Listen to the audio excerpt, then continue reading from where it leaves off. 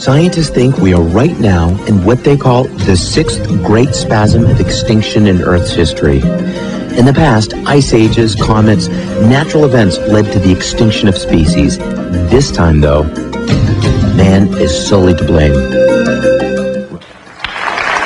back with Jeff Corwin. That was a clip from Jeff's documentary, Planet and Peril.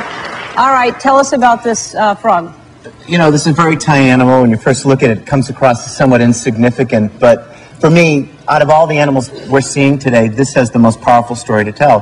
What you guys are looking at, and you know, usually I like to laugh and have a good time, but for me this is so serious. You're looking at extinction. This species is now extinct in the wild. This is the Panama golden frog. It was an icon amongst Panamanians for the folklore, and it just disappeared a few years ago. There's a fungus spreading amongst all species of frogs. Now, what you have to keep in mind is frogs are amphibians, and they've lived on our planet for almost 350 million years. And in the last, I get very emotional when I think about this, in the last few years, we've lost 120 species. In the next 10 years or more, or less, we will lose 3,000 species of these animals because of this fungus called chytrid fungus. It was such an amount of work to bring this little frog here because there's none left in the wild.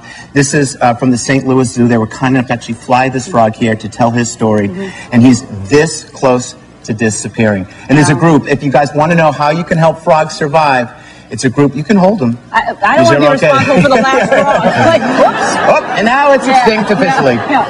There's a group, I just said, it's called www.amphibianarc.org. They need to raise about $60 million. They call it that because what they're having to do is actually go out and capture what frogs remain. I'm sorry, little froggy. Well, it's not over yet. Let's It's not over yet. We have one more cool animal to show you.